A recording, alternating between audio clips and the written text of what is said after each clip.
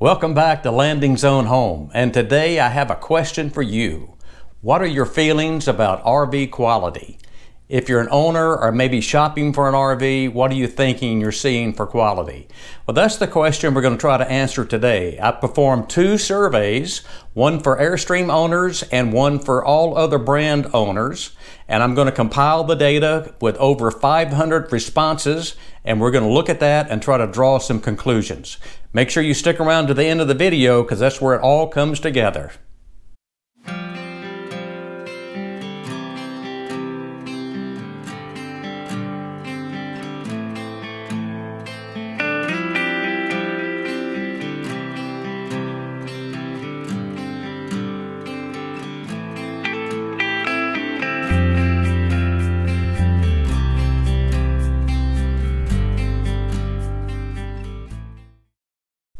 All RV owners were asked these same questions, and I'll go through them one by one.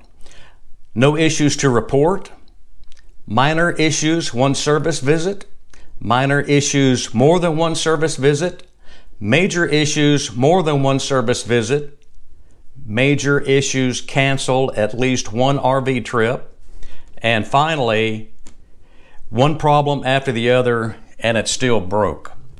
I've taken these and put them into grade ratings, just as if this were a report card, because I feel that it may be a report card on RV quality, at least at my level of expertise. I'm trying to put a little bit of science in this just so the information is not completely anecdotal, but that's very hard to do. So the ranges from A+ down through grade F. For the Airstream poll, I went to a Facebook group called Airstream Addicts, and it currently has a little over 53,000 members. So that's the exposure the questions had. And as we look at their results, we can see that minor warranty issues corrected with 1 service visit tops everything else. And then it goes right on down from there. I'm going to put these in a graphic here in a few moments so you can look at those and we'll get a better feel of what the different ratios are between these categories. As soon as I posted this poll, the first 2 responses about Airstreams was, why isn't there a no issue category? I really had overlooked that and didn't think much about people would be not finding anything, that everything would be perfect. But right away I made those changes so that that category would be available. Some other responses included one here that says an Airstream was bought used, no issues, that they had not been able to fix themselves, nothing major. Then there was a question about how about minor issues that were self-repaired. Well, that still falls in the category of defects or issues in my book. When we're looking at quality, I don't think it really matters who fixes the issue. It's still an issue. And it's something that has slipped out of the factory and left for either the dealer to take care of, which isn't very likely, since dealers don't spend a lot of time repairing new units before they're sold. They wait until the unit is actually sold. And then the last thing is, as in the case here with this gentleman, he did the repairs himself. And part of the advantage of doing the repair yourself, as the next respondent said, is that it is much quicker if you can do it yourself. So when you do take it into the shop, we all realize there's going to be a wait. We just don't know how long that wait's going to be. And then the next posting is something that is very interesting when the person says, well, how about the number of days that you actually use your unit? That if you are full-time, you're in it quite a bit. And then if you're in it just weekends or periodic trips here and there, you're not using it as much, so things may not break as easily. The Airstream report card for the 238 owners that responded stacks up this way. A+, 61 respondents, meaning that there were no defects or issues found. Grade A was 92 respondents, which is minor issues corrected with 1 service call.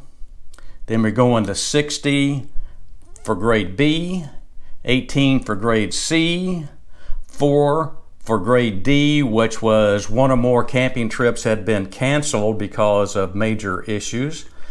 And then grade F for 3 respondents, which is one issue after the other and it still broke. Now we're going to move into all other brands. Remember, we're going to do the comparison at the end of the video, so stick around for that. For the all other brands, I went to a Facebook group called RV Tips, who currently have over 198,000 members, and asked the exact same questions that we did to the Airstream owners, same categories. We had quite a few responses, too many to show here, but this really might give you kind of a feel for what I saw. One of the first responses was major repairs at the factory. So in a lot of cases, I hope we all know that going back to the factory can be an option. You can either take it back yourself or maybe work with a dealer and they send it back if it's pretty significant repairs. The next respondent said they had major issues that went back to the dealer multiple times, then went back to the manufacturer, and ultimately was replaced with a new unit. That's heartbreaking for anyone to have to experience that kind of issue with an RV. Then the response that says, I guess I could have taken it back to the dealership for every little problem. But for him, that would require 2 120-mile round trips. So again, if you can fix it yourself, sometimes that's the best thing to do, time-wise and even money-wise.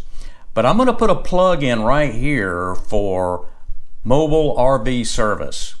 No particular business in mind, just the whole concept of mobile RV service. And many of those folks can come out and do warranty service wherever you're parked, if it's at home or a campsite or something like that. So consider that as an option if it's difficult to get back to the dealer or if the time constraint is going to be an issue. Then we have a person saying they had several minor issues with the 2020 model. They just can't believe that it left the factory with missing trim. And then on a 2018 model, they found that the entire back wall was not attached to the floor of the coach. They called the manufacturer and they agreed to cover it since it was a major construction defect here. After seeing several responses like this that are pretty negative, I went back trying to find positive responses and they just weren't there. Now the numbers are going to tell a different story. Again, so kind of keep that in mind, that I'm not cherry picking the responses here at all. I'm using what I have. So now we're going to move in and look at the specific numbers for all other brands and how they stack up there on the grade. So the grade of A+, there was 98 owners that graded it that way out of a total of 313 all other RV brand owners.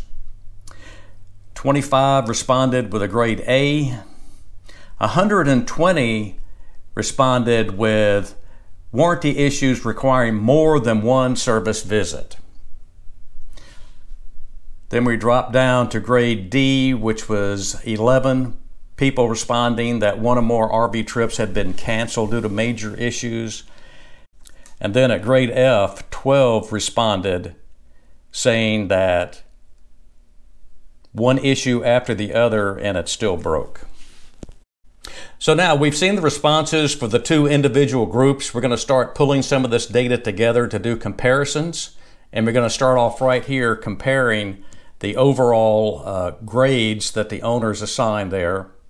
And side by side, it doesn't show us a whole lot that jumps out other than the D's and F's on all other RV brands kind of stands out. The numbers, keep it in mind, are a little bit different from each one. They're about 115 respondents different. So to try to make this information a little more consumable, let's use that word, a little more consumable, I kind of condensed some of these grades to give us a more focused picture. So I took grade A and grade A plus, added those up together, and for all brands that came out to 39% of all respondents, the 313 respondents, chose these two grades together. For Airstream, the two grades together were 64% of all respondents. So this really puts things a little more in perspective, at least in my eyes, seeing that over 50%, actually over 60% of the Airstream people said grade A plus or grade A.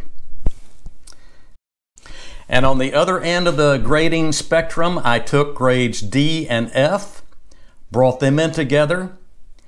For all brands, that was 7.3% of the recipients graded D or F. And for Airstream, it was 2.9% of owners that graded at the level D or F. That's a pretty significant spread between 7.3 and 2.9. I think that right there is kind of a telling story on either the community that I was focused on, or maybe this is actually reflecting some difference in quality. And I tend to think that both are at play here. And then pulling all this together on the consolidation, we can see the graphics here of the grading scales, highest to lowest, and I'm going to let you make your own assumptions there. I think I have some tendency to lean in one direction or the other because to show my bias, I am an Airstream owner, but I'm not going to just assume that that's the case. At any rate, there are defects coming out of the factory. There are defects that are coming off of the sales lot. These, in many cases, should not be happening. You know, water leaks should be zero. But I'd mentioned my niece had just purchased a trailer, and it has taken her 3, maybe 4 service calls using a remote service technician to get her water back the way it should have been the day it left the factory. So there's clearly too many issues coming off of the production line, too many issues coming out of the dealership. I'll mention that in the overall poll that I did, it was for 2018 to 2021 models, but if they had a comment on an older model, they could put that there. And I think if you spend any time at all on the internet, you're going to realize that the most respondents to an issue are going to be the negative responses, especially when it comes to quality. Well, that's my take on RV quality and producing the quality report. I hope you found some value in this video, and if you did, please give it a thumbs up. And if you haven't already done so, please subscribe to my channel. Click the little bell so you get notifications for future videos. And until next time, thanks for watching.